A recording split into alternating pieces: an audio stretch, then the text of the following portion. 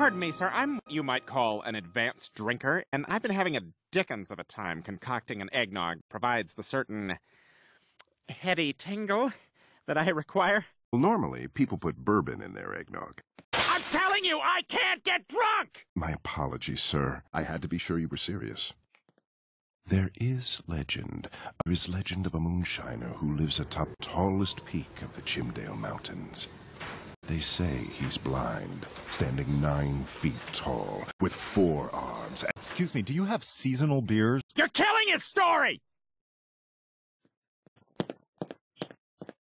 Atop that mountain, a 4-armed, 9-foot blind man who also has the tongue of a dragon.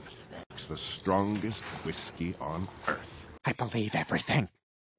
Then take this map. It is